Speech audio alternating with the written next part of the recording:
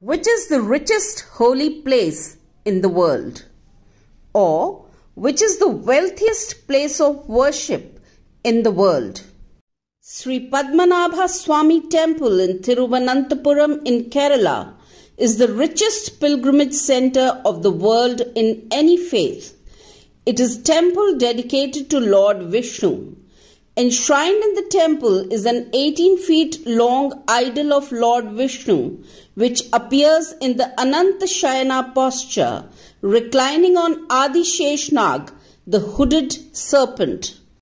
His right hand is touching a shivling, while a Padma, that is a lotus flower, is seen emerging from his navel, on which Lord Brahma is seen sitting.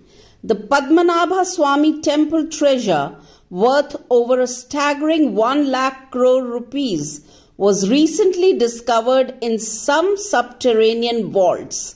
5 vaults were opened recently under the supervision of the Supreme Court, and they presented a glittering collection of gold coins, gold idols, thrones, crowns, ornaments and gems. The temple treasure, considered to be the world's largest collection of gold and precious stones, makes it the world's richest pilgrimage center of any faith.